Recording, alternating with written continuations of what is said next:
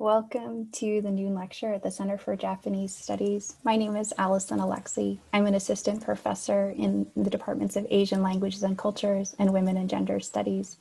It's my pleasure this year to be the official host of Dr. Hwaji Shin, the Toyota Visiting Professor at the Center for Japanese Studies, and my honor to introduce her today. So Professor Hwaji Shin, this year's Toyota Visiting Professor at the Center for Japanese Studies, is an associate professor in the Department of Sociology at the University of San Francisco. She holds degrees from Kansai Gaida University and the University of Wisconsin, as well as a PhD in sociology from SUNY Stony Brook, where she received the President's Award for Excellence in Teaching. Her research focuses on political sociology with an emphasis on social movements, race and ethnicity, intergroup conflicts, categorical and spatial inequalities, particularly in urban settings, globalization, colonization, and the history, theory, and sociology of migration, citizenship, and nationalism. As we'll hear today, her published work includes articles on the influence of globalization on social movements among Korean minority groups in Japan. She is currently writing a book about Japan's history of making nationhood, migration, and citizenship, and is also working on a comparative project which investigates the housing affordability and accessibility and in relation to categorical and spatial inequalities in both the US and Japan. So if we were all together in one place, I would say, please join me in welcoming, but I hope you can join me in welcoming Professor Hwaji Shin from wherever you are and enjoy her presentation with us all together. Thank you.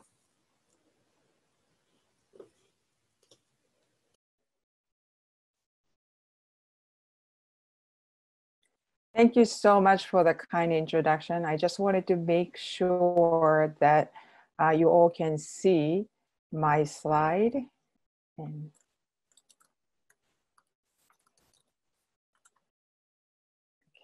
okay, just wanted to make sure.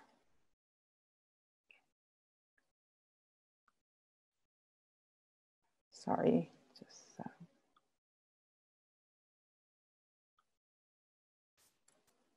Okay, thank you so much. And thank you so much for the very kind and thoughtful introduction, Alison. It is such a pleasure and an honor to give a talk at the CJS. And I'm also thankful for the co-sponsorship from NAM Center, Asia Language and Culture Program, and International Institute at the University of Michigan. I also wanted to thank all of you in the audience for making a time and to come to my talk today. And come to the talk today. And before I dive into my research talk, I would like to share some of my personal reflection of what's transpiring in the United States and the rest of the world lately. And as Alison pointed out, I am sure it is affecting everyone in the audience, and it certainly does affect me. Global pandemic of the COVID-19 and racial injustice are triggering a political and a socioeconomic unrest. In the United States, but also around the world, global climate change are causing catastrophic damage across the globe. Wildfires in California, last year in Australia, and devastating powerful hurricanes and typhoons disrupting and displacing so many lives in the United States and rest of the world.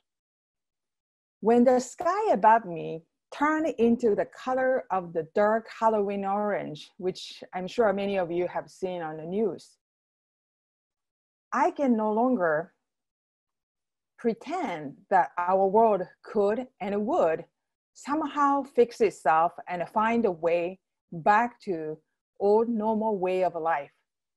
In fact, what's transpiring in the world today, let me wonder if what we used to have before wasn't normal at all. This experience reminded me of the little conversation that I had with my late grandfather. As my profile suggests, I am descendant of the colonial migrant from Korea, and born and raised in Japan. My grandparents came from Korea to Japan during the time when Korea was a colony of Japan. My maternal grandfather, whom I was very close to, was only 12 years old when he came to Japan. He had lost his own father to illness. He was the oldest son in the family. His youngest sibling was only baby. So my grandfather packed up, came to Japan as a child laborer to support his extended family in Korea. When I was 17 years old, my grandfather was battling with a cancer and losing to that battle.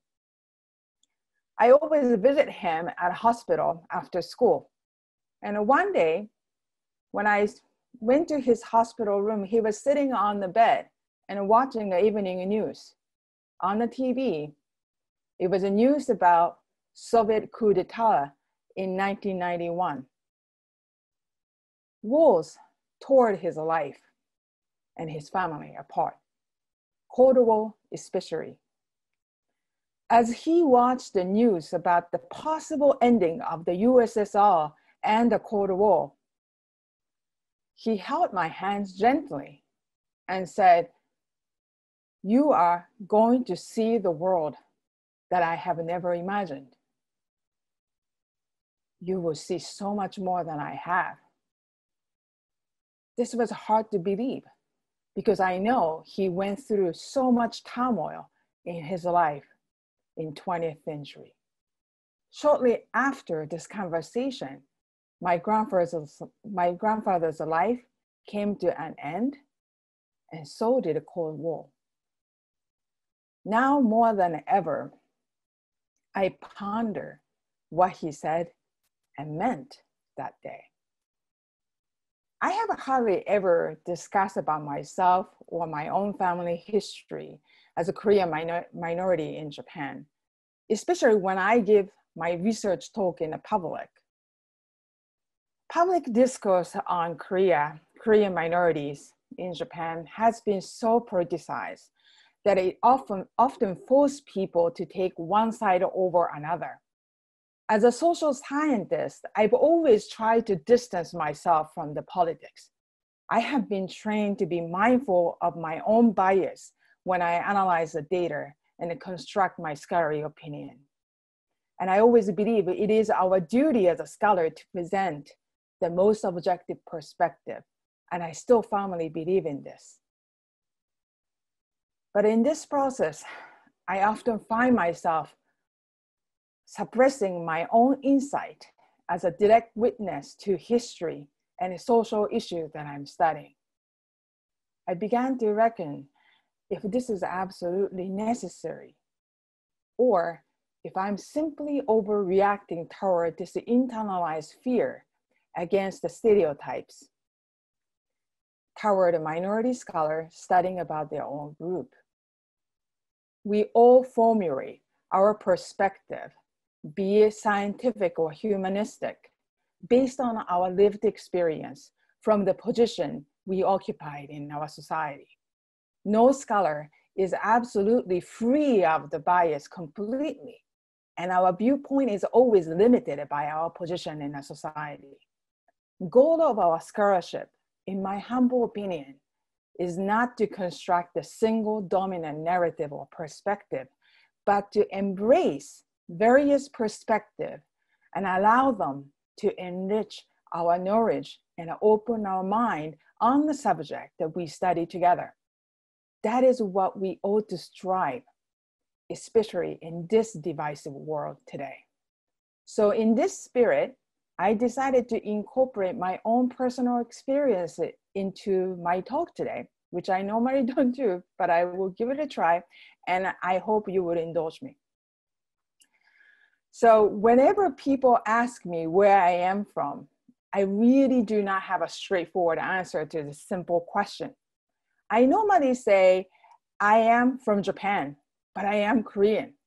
Or when I feel a little bit cheeky, I would say, I am Korean, made in Japan.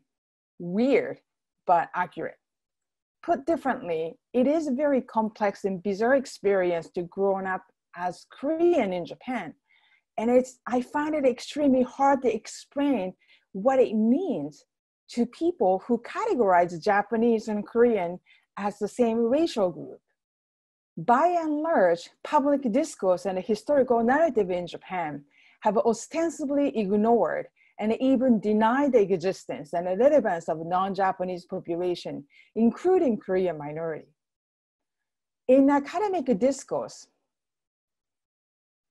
Koreans and other minority groups in Japan are often described as invisible or hidden.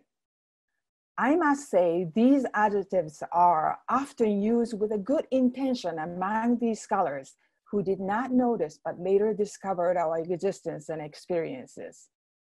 But as far as I could tell, Koreans and other minority groups in Japan are not, have never been invisible or hidden in a Japanese society, although the force of silencing them has always been there. I argue racism is a global pandemic. As such, racism does exist among the population where the visible and ostensible phenotypical differences are virtually absent. Because race and ethnicity are socially constructed categories, they exist in a various forms. Whether visible and ostensible physical differences matter or not in a racial classification depend on the local, geopolitical, demographic, as well as historical conditions. Meaning and the boundary of the race change from one place to another, from one historical point to another. As long as a human can imagine the differences between groups, there is always a possibility of racialization. And usually, racialization and marginalization occur side by side.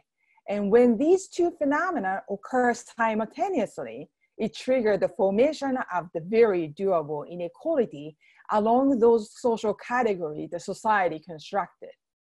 In this perspective, racism and racialization have always been the global phenomenon. State, government, plays an essential role in this process.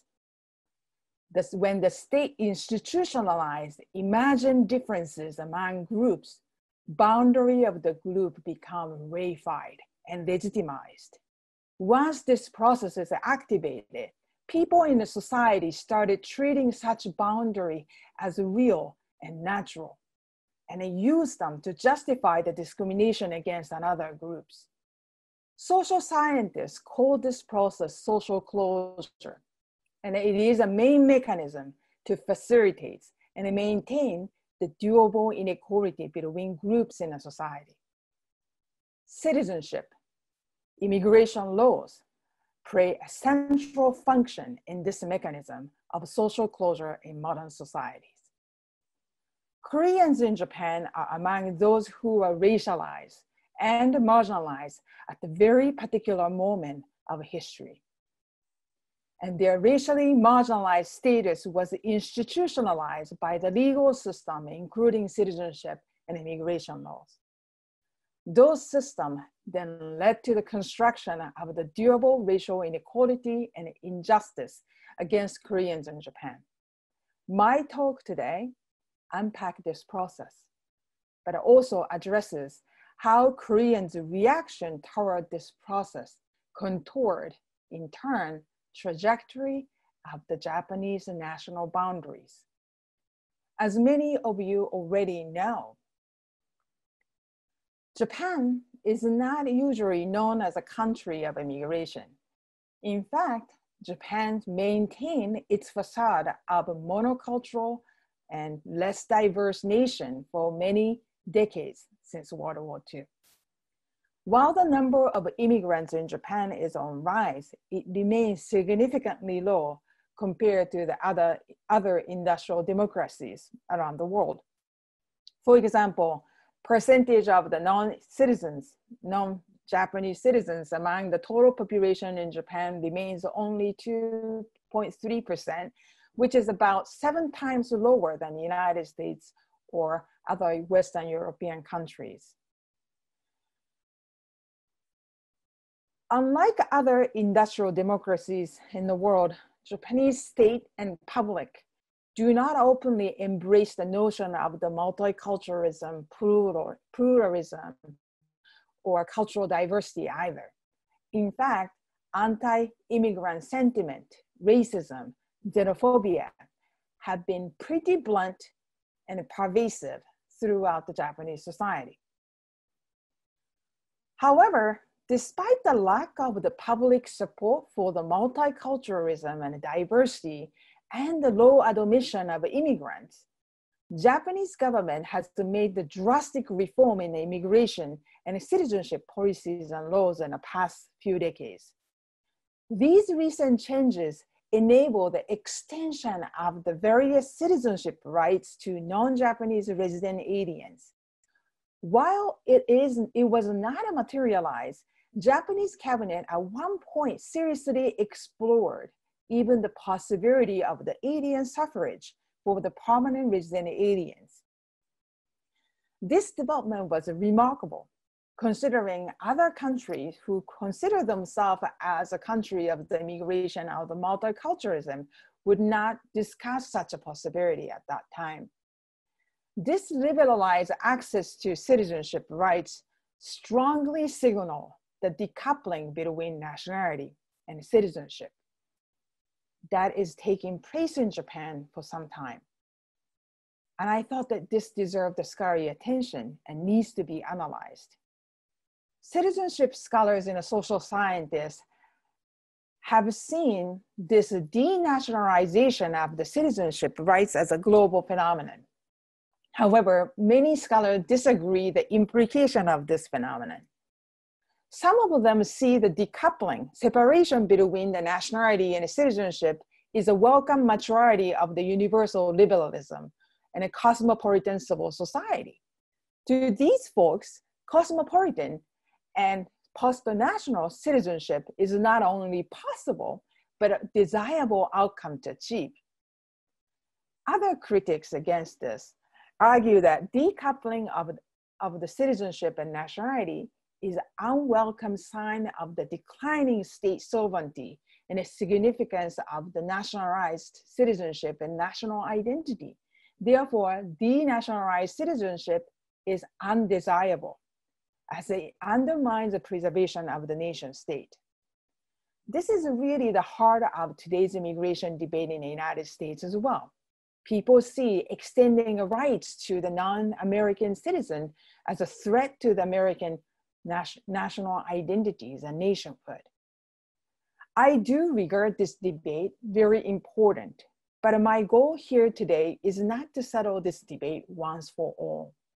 But instead, I would like to explore how these phenomena, these competing phenomena, ostensible denial of the multicultural diversity and liberalizing access to the citizenship could exist together in Japan.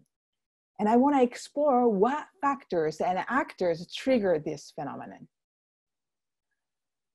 Between 1990s and early 2000, I have observed the state sovereignty over the citizenship rights has become greatly circumvented in Japan due to the strong minority activism and external pressures from the United Nations and other bilateral relationship with the nation, other countries. However, this does not necessarily lead to the acute decline of the significance of the Japanese citizenship, nationhood, or sovereign power, contrary to the critics of the cosmopolitan or post-national citizenship have argued. Some immigrant groups in Japan enjoy great degree of the denationalized citizenship rights. However, other groups do not enjoy those rights to the same extent. To figure out what is causing this uneven distribution of the citizenship rights to the different group, I have reviewed the series of the legal cases, policy debates among the key ideologues such as the jurists, politicians, intellectuals, journalists, and activists in Japan in the past several decades. Having reviewed this data closely, I identified the several factors and mechanisms that might be responsible for triggering this uneven distribution of the citizenship rights among the different immigrant groups in Japan. But before I start discussing these findings, let me briefly summarize the key historical background, which greatly matters to what's transpiring to the citizenship rights in Japan today. Decoupling between nationality, citizenship, and territorial sovereignty is often mistakenly viewed as a contemporary phenomenon. Sociologists are often guilty of such a misconception. But this was already happening at the periphery of the various empires in the 19th centuries and 20th century. European empire made their colonies extrajudicial space removed from the purview of the liberal principle of consent. This was also the case for the Imperial Japan, who emulated a European colonial model. Imperial state of Japan deliberately decoupled nationality, citizenship, and territorial sovereignty. When they acquired the colonial territory, namely Korea and Taiwan, they unilaterally extended the Japanese nationality and citizenship status to the people in their colonies. So as a result, Koreans and Taiwanese are declared as the imperial citizens of Japan. And Koreans and Taiwanese are not even allowed to abandon their imperial citizenship status during the colonial time. While the Imperial Japan legally recognized their colonial population as de jure Japanese, legal Japanese, they heavily exploited and controlled their colonial population as a de facto alien, outsider to their country, to their society. The colonized population hardly enjoyed the same set of the citizenship rights as the Japanese, even though they were labeled as a Japanese. Family registration system, known as a koseki, legally demarcated their differentiated status within the empire. However, it is worthy to note, Japanese state did allow Koreans and Taiwanese to enjoy some degree of the privilege as Japanese. For example, Koreans and Taiwanese are allowed to exercise the suffrage rights, so long as they were male taxpayers who reside in Japan proper. While the number of such individuals was small, there were few Korean elected officials during the colonial period exercising these citizenship rights that they had. Also, many Taiwanese and Koreans are allowed to enter mainland of Japan to live and work as well. Toward the end of the World War II, population of Koreans in Japan proper increased exponentially and well exceeded 1 million. Toward the 1945, the population of Koreans in Japan was nearly 2 million. Many of them are drafted to come to Japan to fill the labor vacuum created by the Japanese military draft. And a majority of the labor immigrants returned to Korea toward the end of the World War II and after the war. And that's where you see the sharp decline of the Korean population. Only toward the very end of the Japanese Empire, imperial state began to consider extending more citizenship rights to colonial population widely in order to further assimilate the population for military draft. But before the full extension of the citizenship rights was materialized, Japanese colonial rule and empire came to an end in 1945. Throughout the colonial period, Imperial Japanese state carefully coupled and decoupled nationality and citizenship in order to strike the delicate balance between their assertion over the legitimate ownership of colonies, their own colonies, against the Western powers, and their superiority over the colonized population in the name of their effort to build the Pan-Asian Empire. In other words, Imperial Japan had this competing interest. On one hand, they wanted to claim their superiority, racial superiority over their colonized population. But at the same time, they know that they were viewed as the same race as the people they were governing. And that's why they wanted to proclaim this Pan-Asian empire and to assert the ownership over these populations that they wanted to claim and also assert their superiority over. And they reconcile this competing interest by coupling and decoupling nationality and citizenship flexibly. As the Japanese state lost the war and the colonial territories, they prepared to reconstruct itself once again, but this time shedding from the idea of the Pan-Asian empire, they tried to reconstruct their new nation state as a homogeneous state, nation. To this end, many policymakers and ideologues advocated to embrace their defeat and divorce from their fascist imperialism and construct the new national self-image as ethno-racially and culturally homogeneous nation. In order to reconstruct this new national self-image as a homogeneous nation, they contemplated what they are going to do with the remaining Koreans and Taiwanese in their territory. And the Koreans were the largest non-Japanese population in Japan at that time. As a part of their strategy in dealing with this population, post-war Japanese state tried to couple the nationality with the citizenship closely again. Based on the historical evidences that I have reviewed, there are deliberate efforts among the Japanese policymakers to exclude remaining colonial immigrants in Japan. And this sentiment was best illustrated by the Kiyose Ichiro's memorandum submitted to the parliament. In his memorandum, he forcefully argued that government should halt the suffrage among the Koreans and Taiwanese remaining in Japan immediately, without waiting for the San Francisco Treaty to be signed.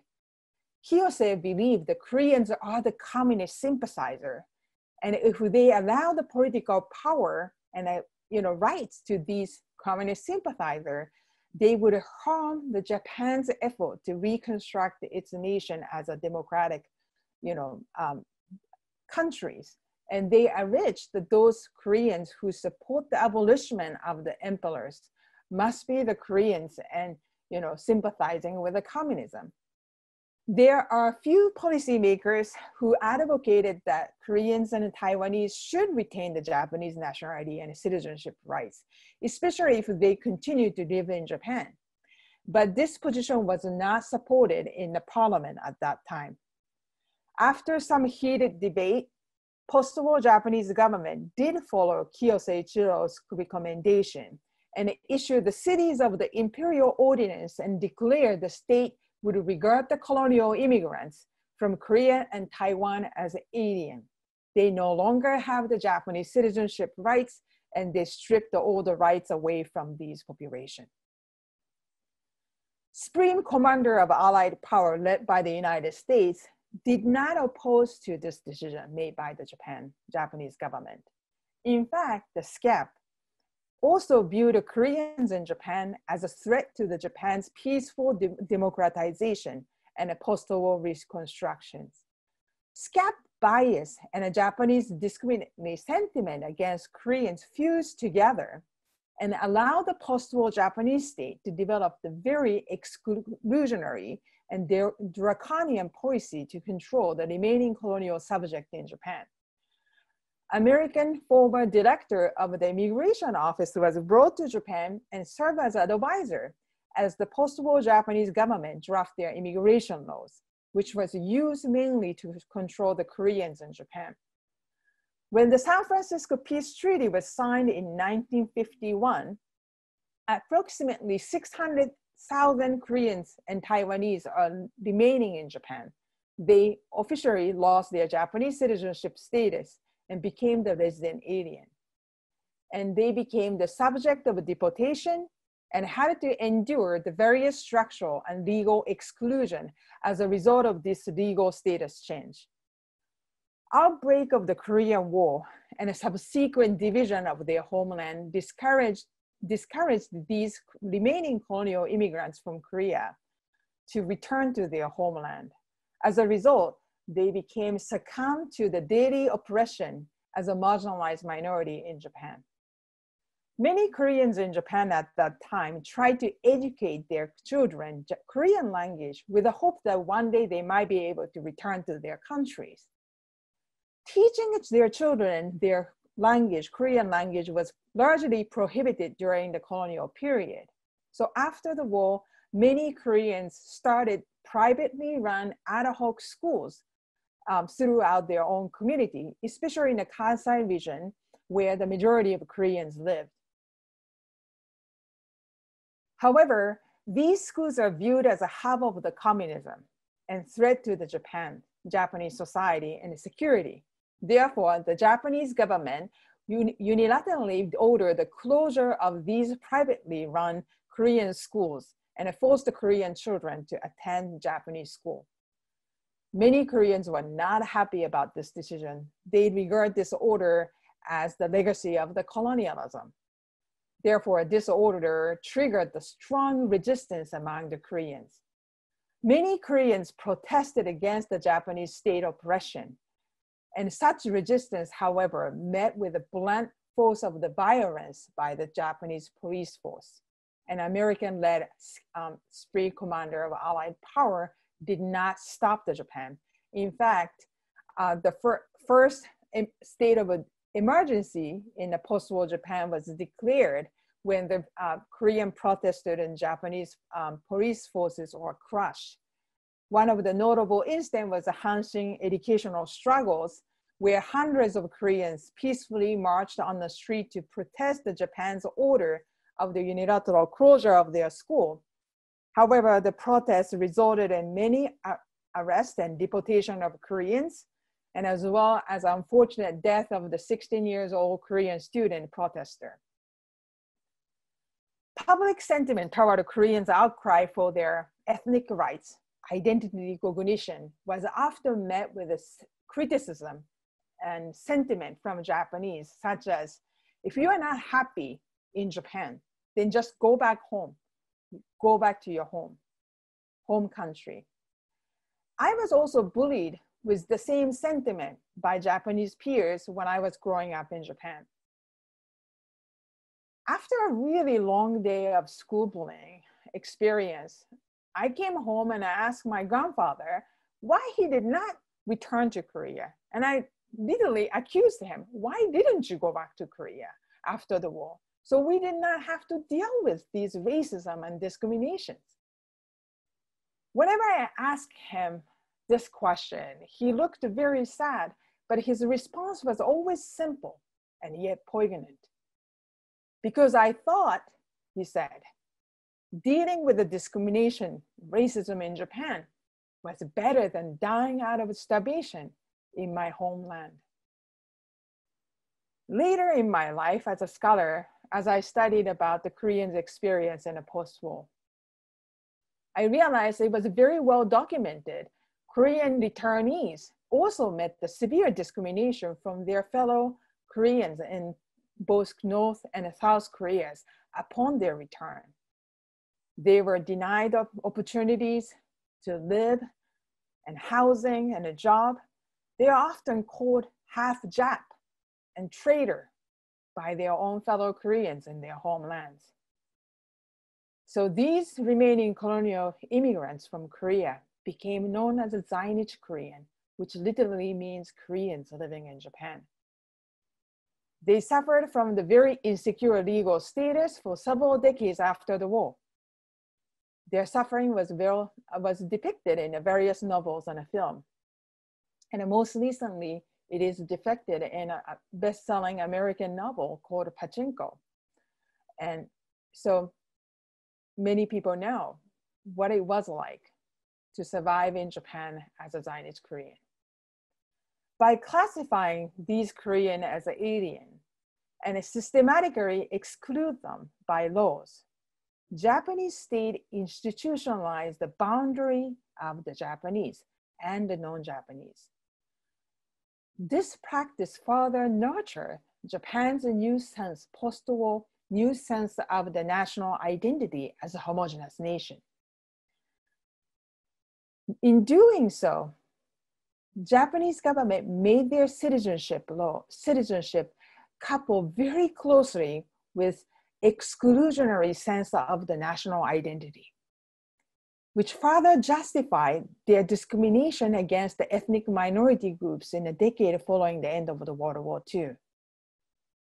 However, since the 1970s and the 80s, nationality and citizenship in Japan started being decoupled again.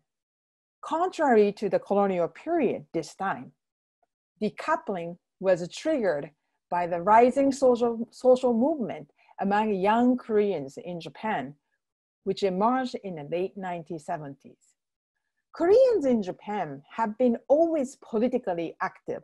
This is probably the main reason why they were viewed as a threat to Japan and became the target of the state scrutiny and oppression.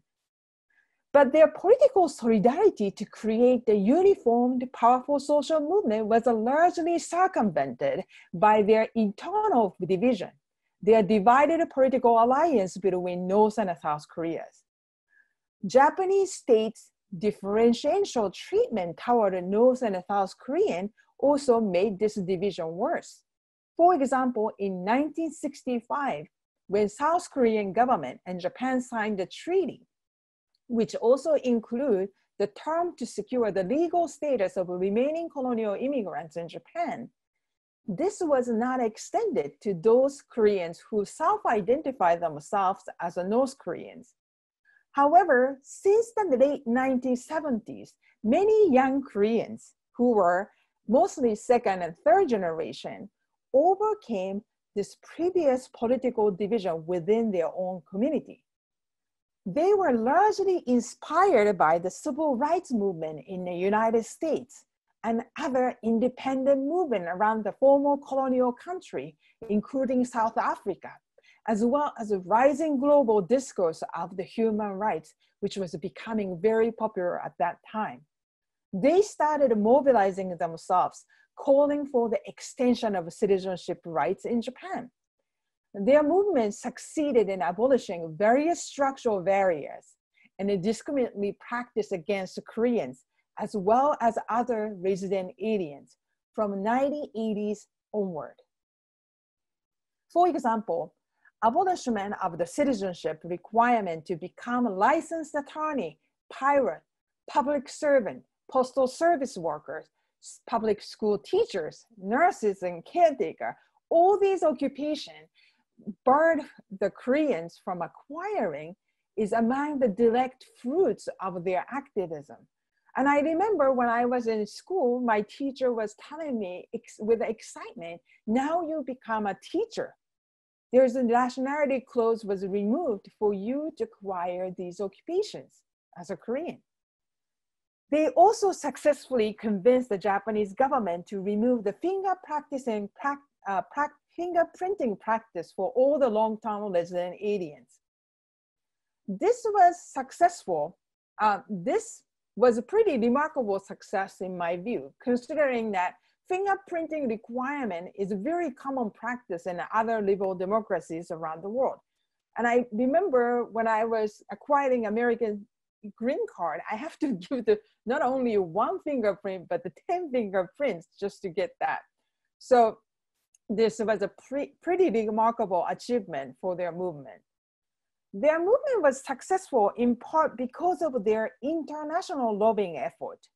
They heavily lobbied with the United Nations Human Rights Committees and other supranational organizations in order to raise awareness, global awareness of their marginalized status and experience in Japan.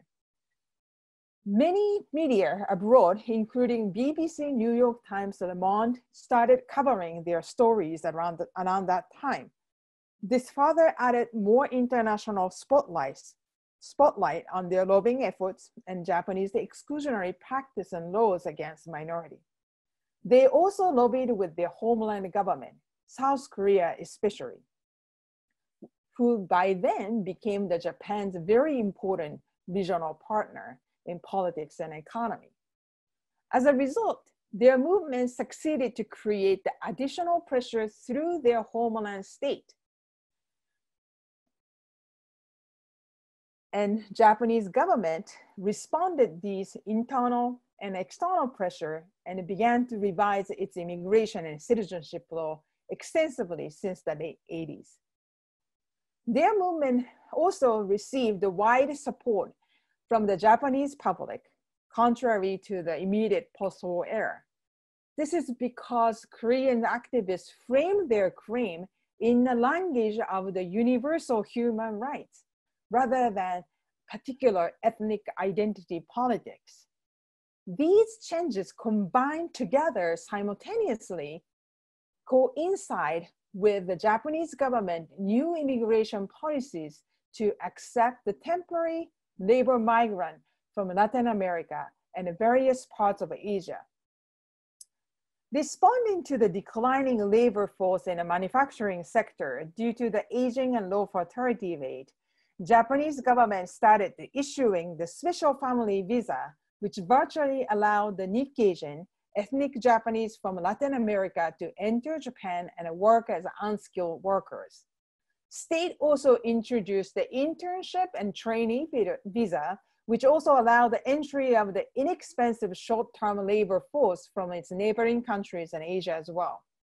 In 2007, for the first time in the post-war history in Japan, number of the so-called new immigrants, newcomers, exceeded that of the colonial immigrants and their descendants.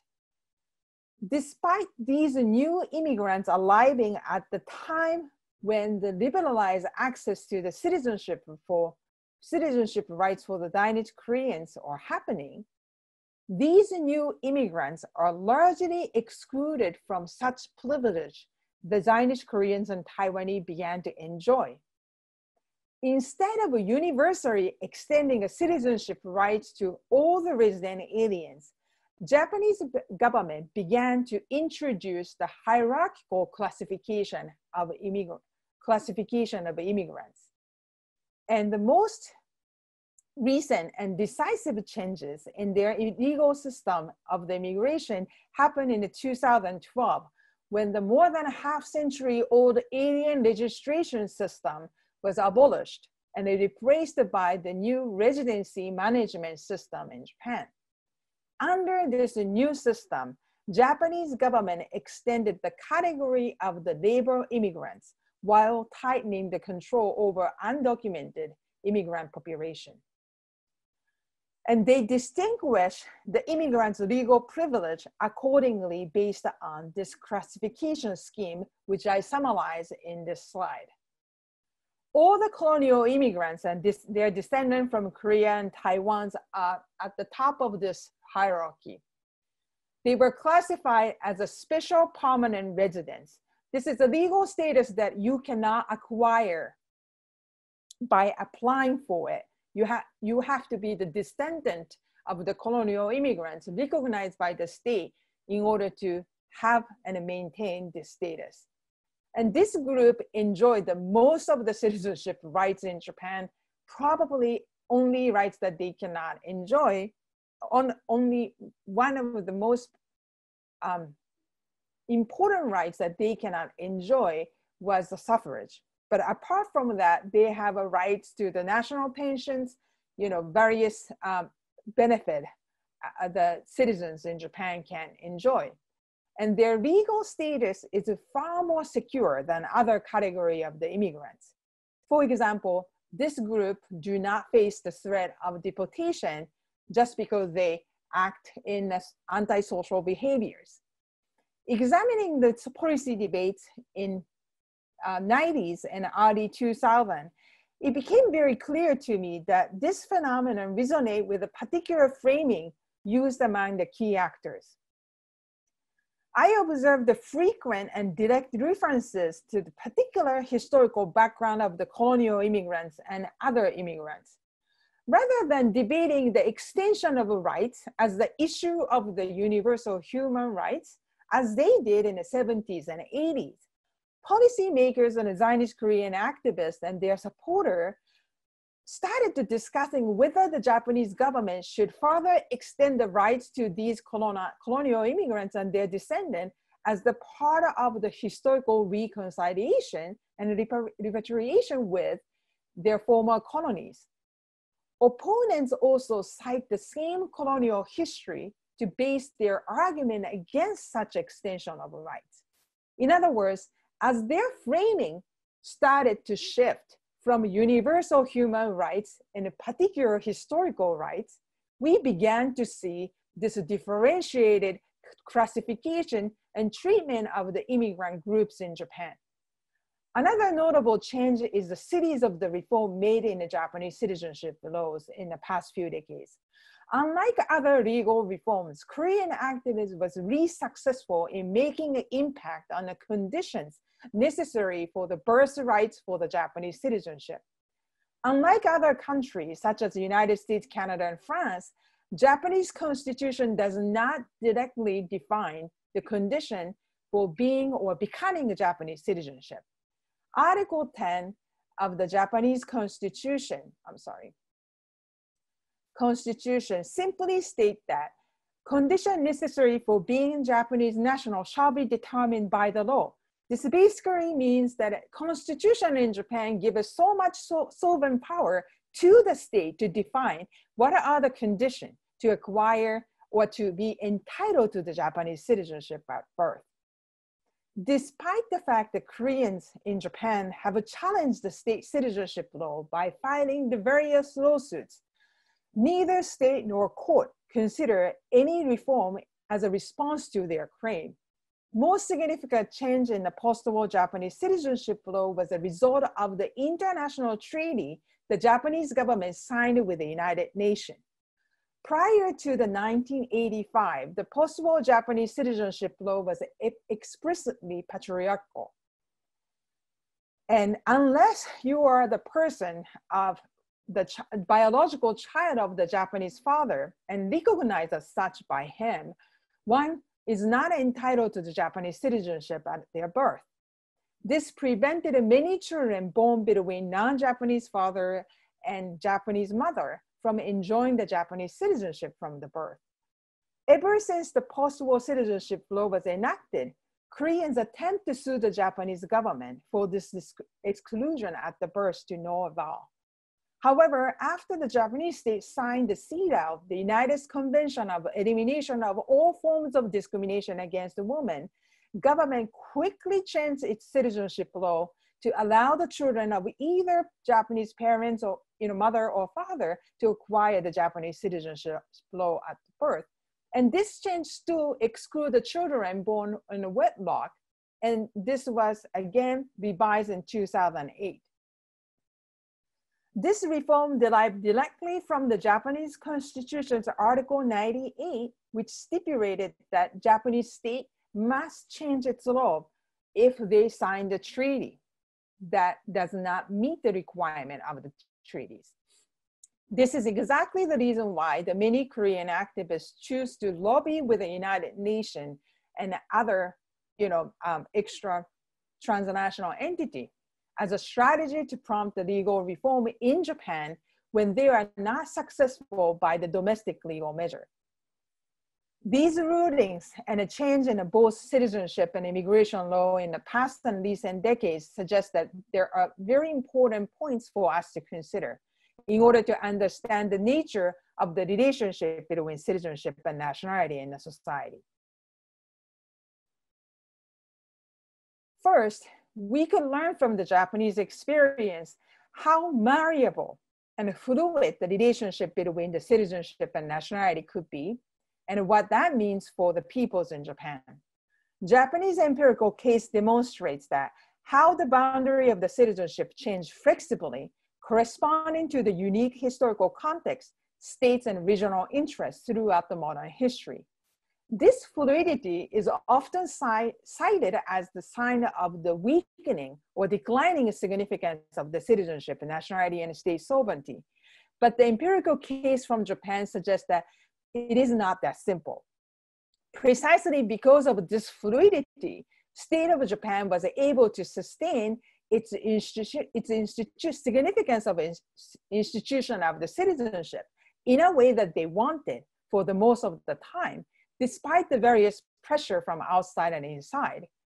During the colonial period, this malleability and fluidity helped the Imperial Japan to construct its national self-identity as a pan-Asian empire to assert the ownership of their colonies without compromising their own sense of superiority over their colony. And since the 1990s, fluidity of the citizenship boundaries allowed the state of Japan to unevenly distribute the citizenship rights across the different categories of immigrant groups in Japan, so that a state can continue to selectively exclude unwanted immigrant population while improving the treatment of the colonial immigrants and their descendants, whose homeland state became very important regional partner to them. In either case, significance of the citizenship hardly declined, but rather it continued to assert its relevance to all lives in Japan. Secondly, the force of the globalization had a very significant effect on the way in which citizenship rights and the nationhood are imagined among people, institutionalized, and practiced by the state in the past few decades. Globalized notion of the human rights and the transnational human rights movement led by the various minority groups played a very important role in triggering the decoupling of the citizenship rights and the nationality in the recent decades. As I mentioned earlier, the relationship between the Japanese constitution, state's law, and the international treaty also played a very important role in deciding what kind of strategy activists could use in order to exert their influence over the state's legal reform. However, state's ability to control the colonial immigrants' right is not circumvented equally across all the immigrant groups in Japan. That is to say that degree of the state ability to limit the immigrants' right is also dependent on the nature of the relationship and the history the state has with the immigrants' homeland states, as well as the level of the activism among the group themselves.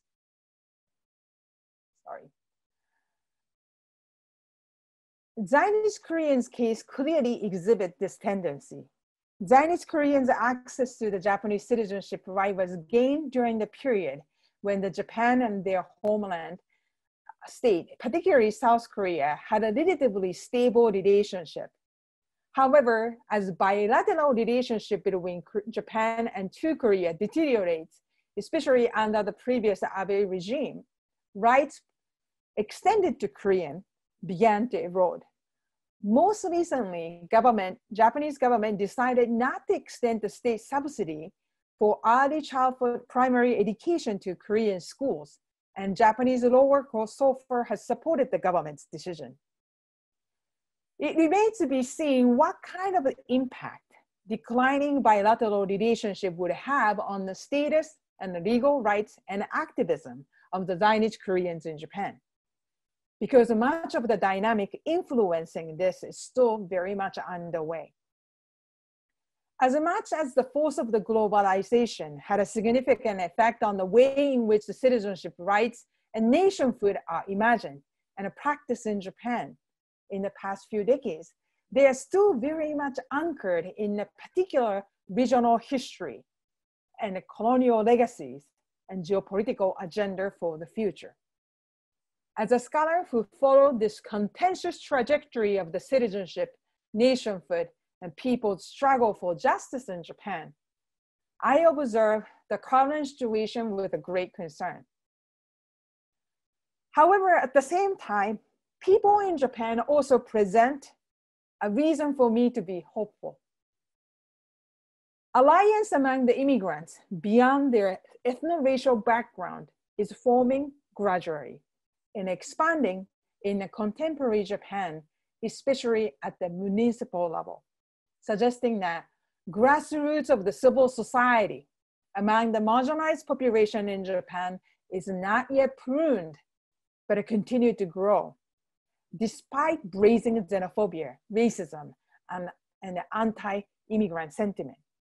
In fact, brand racism against a minority group across the board usually facilitates the unity among the marginalized population. So let me wrap up my talk today. If you ask me what would happen in Japan now or in the near future, my answer would be very similar to what my late grandfather told me before he died. Japan and the world will probably be very different from the one that I have known and lived. We cannot choose the circumstance in which we live, and the change we hope for may take longer and probably different paths than we want. However, we are always able to imagine our future differently than present and past. Social change, as many scholars noted, requires discipline, patience, and a commitment, but it is always feasible and inevitable. Scholarly knowledge could help facilitating people to imagine such a change, hopefully the positive change. This is the lesson that I learned from studying about this particular group's struggles throughout the 20th and the 21st centuries in Japan, as well as my own family. Thank you so much, and I end my presentation here.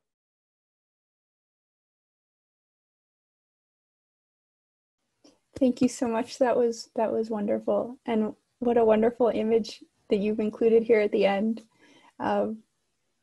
They look fantastic. Those are happy days. It looks great. So we have some questions that have come in. So thank you to everyone who has already written in a question, and I'll share those. But I first wanted to start with a really nice comment. Paul in Tokyo had been watching, and then it got to be about 2 a.m. his time. So he needed to leave, but he left a really nice comment that he very much enjoyed it. And I thought that's a nice way to start, because I'm not particularly invested in silver linings of COVID. I'm not that positive a thinker, I guess, but it is a wonderful thing that so many people can join this event from all around the world. So I want to acknowledge that and thank him for joining us. And for him and for anyone else, there will be a video recording of this shared. So if you need to leave, or if you'd like to share with other people, it will be available. So from questions, please feel free to type your questions, and I'll share them with Professor Shin. Michael has a long question that I won't read the whole thing, but to share, Professor Shin, I think you might have particular knowledge about this because it's about being from Osaka, which I know you also are. So he says, the Japanese government does not promote multi-ethnic society because it's promoting assimilation. But looking at what's happening in other multi-ethnic societies in the West, the approach to achieve that might not actually be the right one. He says, I always say to Americans that I'm from Osaka, not from Japan. Japanese subjugated us after our loss in the Battle of 1600. Osakans have different language and culture. So he says, in my opinion, Osakans are like Catalans in Spain, Bavarians in Germany, Scottish in the UK, and some other examples. The Japanese government since the Meiji era has succeeded, unfortunately for me, in his opinion, in assimilating Osakans, residents of former provinces as well. So do you have I thought as a native Osakan, you might have a great response.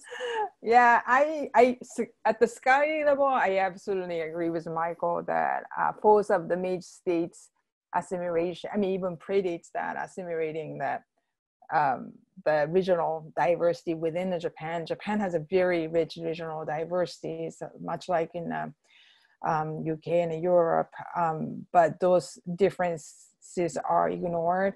But I don't know if the Osakan fully assimilated into the mainstream Japanese national culture. I feel like we were Osakan first and foremost before we were Japanese in some ways. So yeah, that will be my response. Wonderful, thank you so much. David asks, how will the Suga administration approach this issue, the new Prime Minister of Japan? So this is all absolutely speculation, probably not fair to the Prime Minister Suga just started this week or very recently, he will probably, based on what I know, do what his predecessor did, Abe regime. I don't think he will be very different from other previous regime in regard to his policy toward the resident aliens and immigration issues in Japan. But COVID-19 certainly changed the directions of the way they look at the situation as well. So it's right now at this very moment during the pandemic, it's really difficult for me to predict what the Suga administration would do. But in a normal circumstance, he would probably do what the administration would do, will erode the rights against the Zainichi Koreans and tighten the immigration control while continue to exploit the unskilled labor through the temporal, very insecure immigration visa system which currently Japanese government is using. So that will be my educated guess. Wonderful. So Katharina also says, thank you so much for the lecture, without a question. Julia asked the question, after thanking you for the fascinating presentation, can you talk a little bit about the intersection between Zainichi civil rights activism and other social movements in Japan, such as the women's lib movement in the late 1960s and 70s and 80s Japan? This is a very complex situation, but oftentimes in the 70s and 80s, there was a lot of alliance across the different minority groups and, the women's rights movement as well. And I remember seeing the archival documents where there's so many meetings of the Zainichi Korean female activists and the Japanese feminist scholars and collaborating. Also the intellectuals are, the feminist scholars as well as the Korean, Zainichi Korean ideologues are having the, collaborations. In the 70s and 80s was, I would call it heydays of the social movements where the alliance was desired and promoted. I'm not sure if that strong solidarity is still continuing in Japan in the same way in the 70s and 80s, but it is my impression looking at the data and talking to the people, the alliance was forming in that time. But the Koreans movement in Japan was still very much led by the male activist figures. So I don't necessarily recall, they explicitly talking about the female rights or putting it as a forefront, but the language that they commonly use as a framing of their claim was really the universal human rights, which generally includes the women's rights as well. So I don't know if that answered the question, but I'll just leave it there. Leave it at that, yeah. Wonderful, thank you so much. You have another gratitude from Michael. Says, great talk, Professor Shin. Miho asks, why do many Korean colonial immigrants not apply for Japanese citizenship? Are there any requirements for colonial immigrant families from Korea or Taiwan to become a citizen? For example, Japanese spouses, and says, my friend's father was a colonial immigrant from Taiwan, and he eventually got Japanese citizenship. So this is always a good question. Thank you so much for that question. And a little bit complex to answer. It really depends on who you are. There's no universal reason why there's so many Koreans still do not acquire the Japanese citizenship. But actually, the number of the Koreans acquiring a Japanese citizenship is on rise, and this is the reason why the Koreans' population is declining. It's not that we are dying out, extincting, but it's because more and more Koreans are acquiring a Japanese citizenship. Usually at the time when they married to the Japanese spouse, they decided to take the Japanese spouse. They wanted to enter the Japanese spouse family registry. Therefore, they abandon the Korean citizenship and to be the part of the same household record, right? And then so that their children can also be the part of the family record in Japan, which is a very important deal. Therefore, the many Koreans who intermarried to the Japanese decided to take the Japanese citizenship in order to take care of the bureaucratic hardship for their children and also the discrimination as well. And some Koreans do retain the Japanese citizenship. The Korean status, non-Japanese citizenship status, partly because of their strong identity. And, when I talk to those Koreans who choose to retain the non-Japanese citizenship status, despite the fact that they cannot vote and they can't participate in,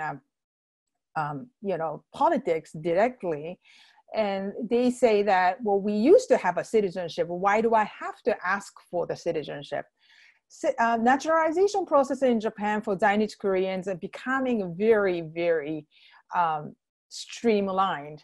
And then I do see the state intention to encourage more Koreans to become naturalized so that statistically the number of the Koreans in Japan would decline.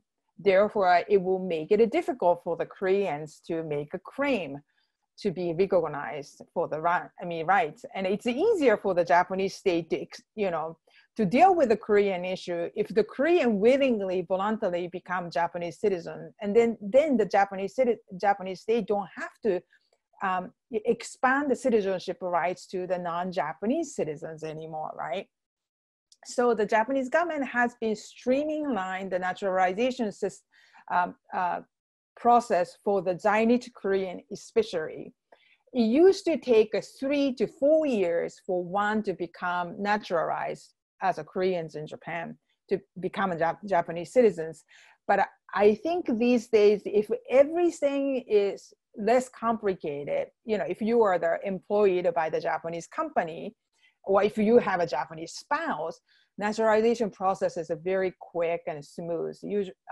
It can be as quick as 6 months that you can get the Japanese citizenship.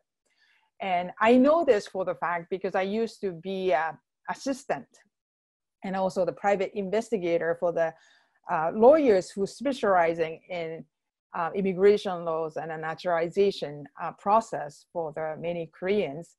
And in that early 90s, it was still very difficult to become naturalized, but these days it was streamlined for Koreans in Japan. And so that, I'm sorry, it's a really long, complex answer, but there's a many reasons why. And then, so I should also mention that the North Koreans in Japan, they were considered the stateless people in Japan because Japan does not have a diplomatic relationship with the North Korean government. So there's no North Korean embassies in Japan to issue them a North Korean passport. I have a South Korean passport, and my South Korean passport is issued in the Korean consulate in Osaka. And so my passport looks always strange. Korean, passport, but issued in Japan. But the North Koreans cannot have the North Korean passport because there is no embassy to issue that.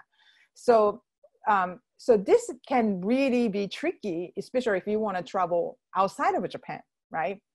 And you don't have a passport to travel. It is still possible, but it's a very, very complex situation. So many North Korean kids, when they face these structural barriers for the freedom of the movement across the border, some of them do decide to abandon the North Korean status.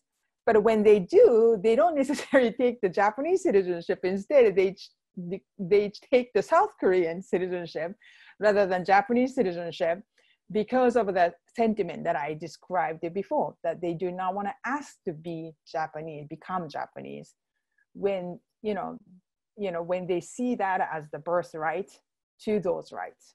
Okay, so I'll stop there. No, that's a wonderful answer. I'm also remembering, I feel like that's a plot point in, do you remember the movie Go? Yes. The 1990s. Yeah. I think the North Korean passport was a plot point. Thank you so much.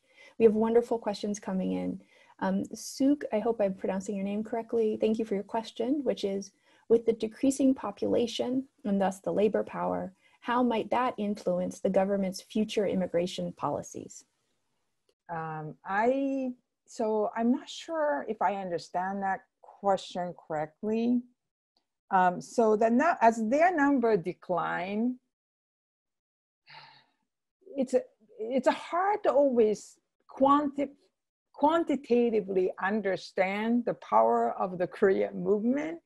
In terms of demographic population, it seems as though the Korean population declining on the statistic, but as I said, we are not dying out as a Korean. We are becoming more and more difficult to be seen on the government census, because when the Korean become naturalized Japanese, we disappear on the state census record, right? Because the Japanese census does not ask your ethnic background or racial background. They can only understand how many Koreans are living through their citizenship status. So on the graph, the Korean population might be declining, but that doesn't mean that those Koreans who acquire the Japanese citizenship stop being politically active or less vocal about their identity politics. So I do see many Koreans began to participate in a different way in the social movements as the, Zainichi Korean who don't have the Korean citizenship anymore. Some Koreans actually choose the ethnic name when they become naturalized, which by the way was a requirement before, but no longer.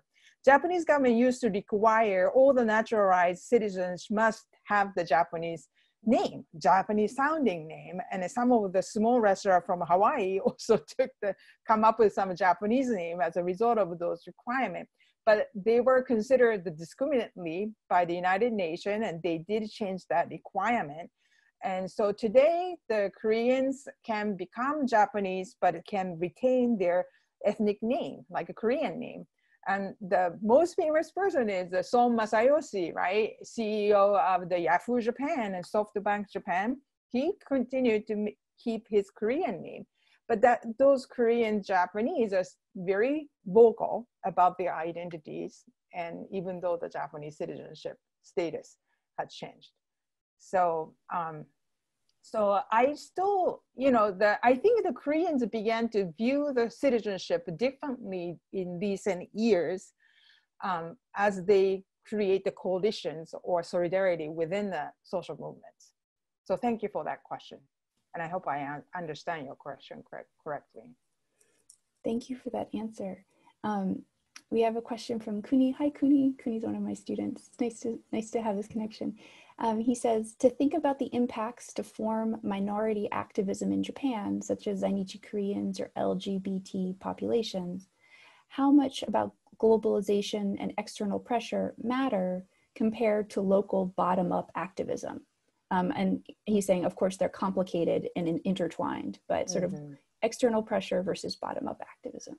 So I like to look at those two phenomena simultaneously because they don't exist in isolation, right? And even in some cases, the external pressure alone can change that domestic legal, reform.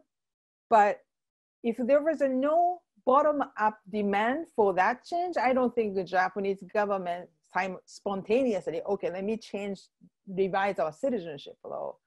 And then they won't be interested in signing the international treaty.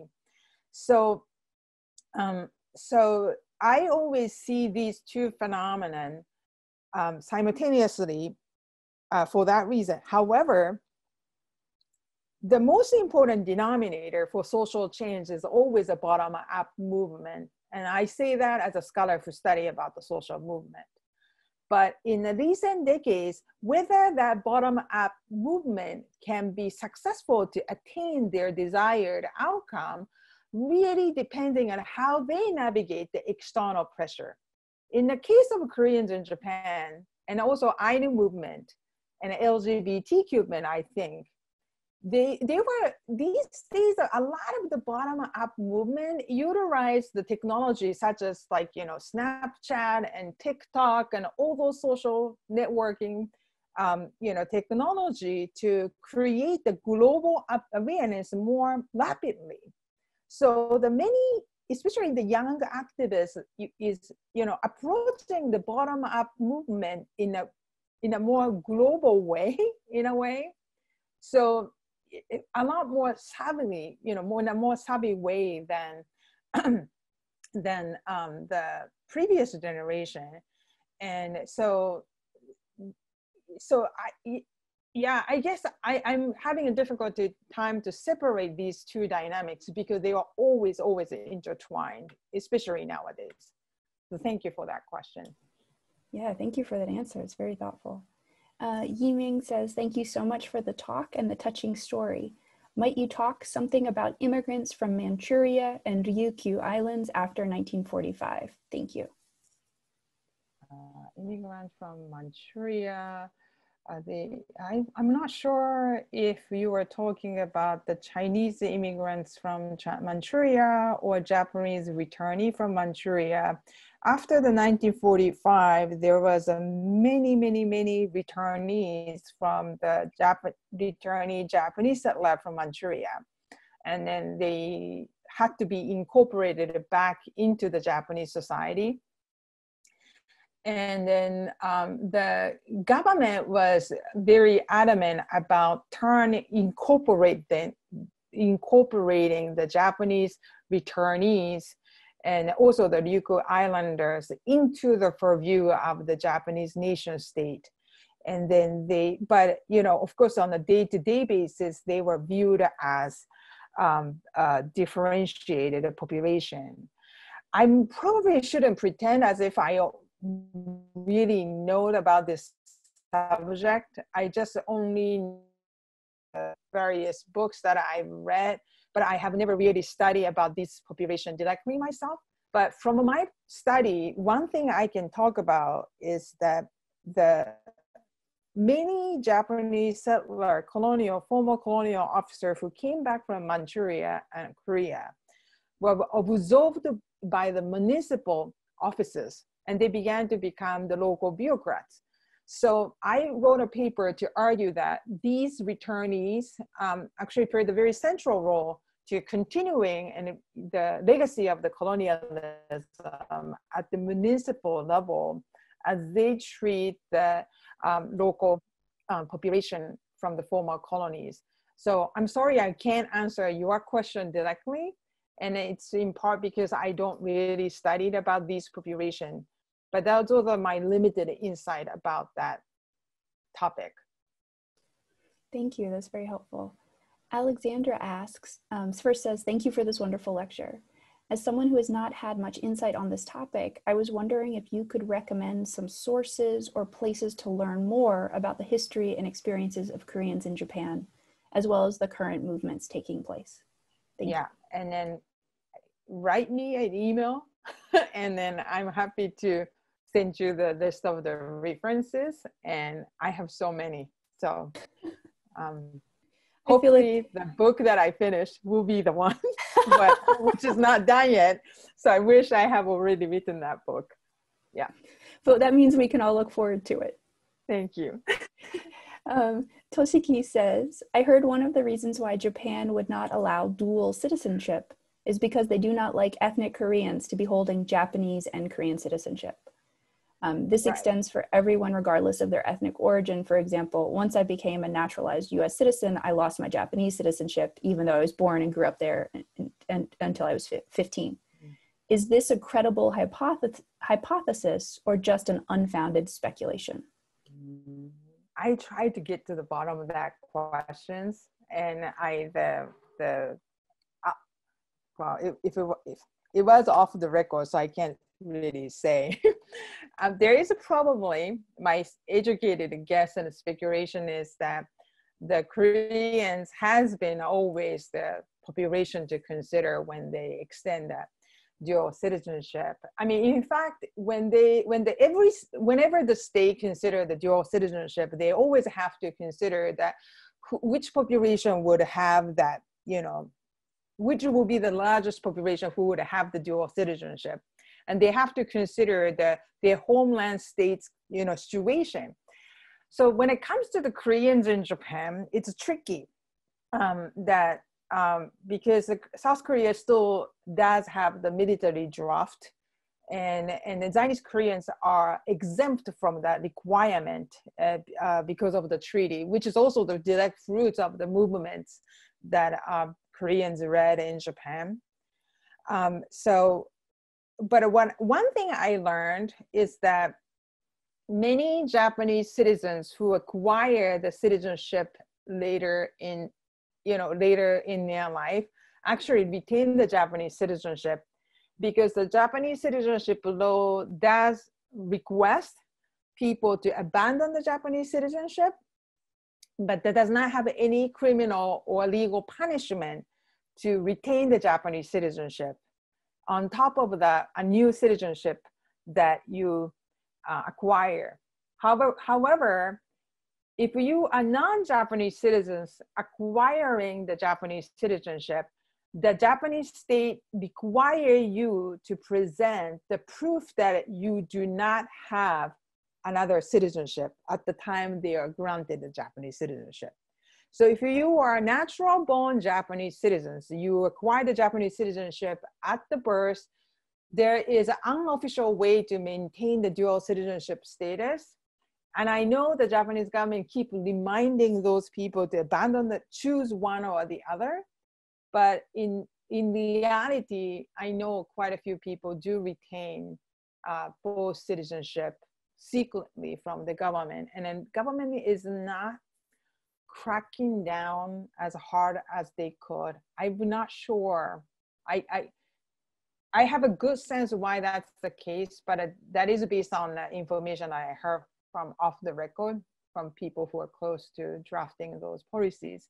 So I can't really share publicly, but I would just say that every population who will be subject to the dual citizenship, if they do change the law, will be considered. And then publicly, there was a discussion. The South Korean government actually pressured Japan to do it because South Korea was prepared to embrace the dual citizenship in a very limited scope, not like in the United States, Canada, and France, but in a limited scope. When the South Korean government was revising their citizenship law to extend the category of the group who can enjoy the dual citizenship, I know the Japanese government was approached and ultimately decided not to.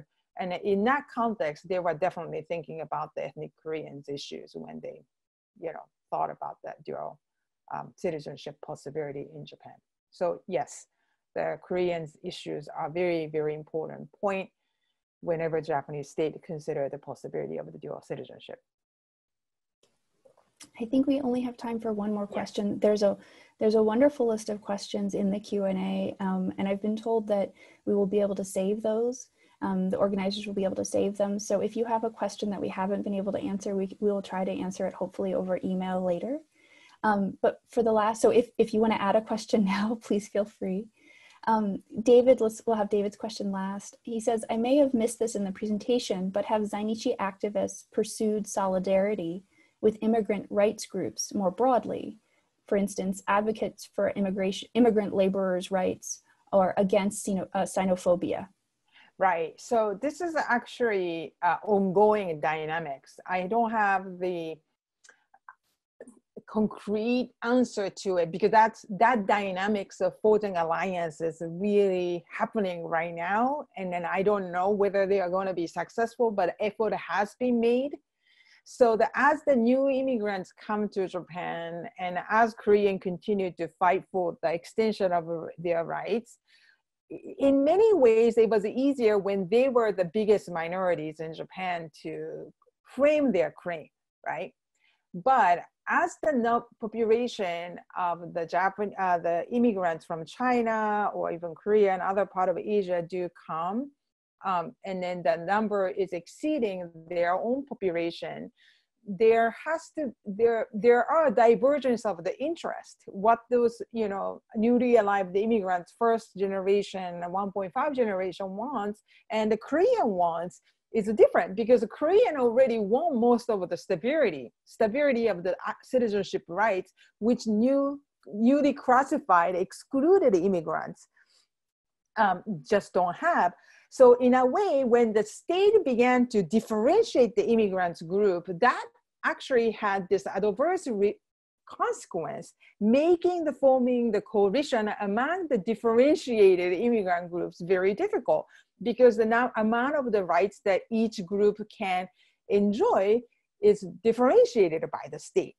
And even though the fact that Korean enjoy so many citizenship rights was the fruits of their labor movement, now what the Korean wants is a birthright to the citizenship and as well as a suffrage. But other immigrants wanted to have, threat of deportation removed, the reentry permit being extended. So the divergence of differences, the fact the state is separating these groups is making it the coalition forming among the immigrants group that much difficult.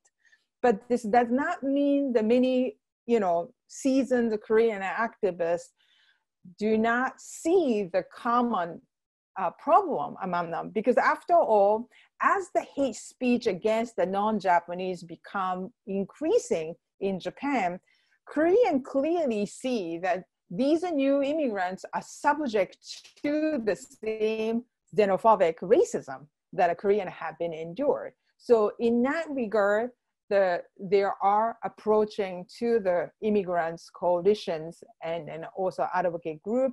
And then the immigrants group themselves are also fragmented. And then their basis of the social movement is still at the very infantile stage. So, so that I can still see the many challenges for the coalition to happen, but I do see the strong evidence of intention to create a unified front is there, especially the younger generation of the activists. I'm sorry that we can't all clap. You can't hear us all clapping for you, but thank you so much for this wonderful presentation, all of the information you shared, the framing you gave us. I feel energized and happier than I did this morning. So maybe that's just me, but I certainly don't think so. So thank you so much for your time. And thank you everyone in the audience for being here and staying with us and asking these wonderful questions. I hope you might be able to join us again in 2 weeks. So thank you so much, Professor Shin. Thank you.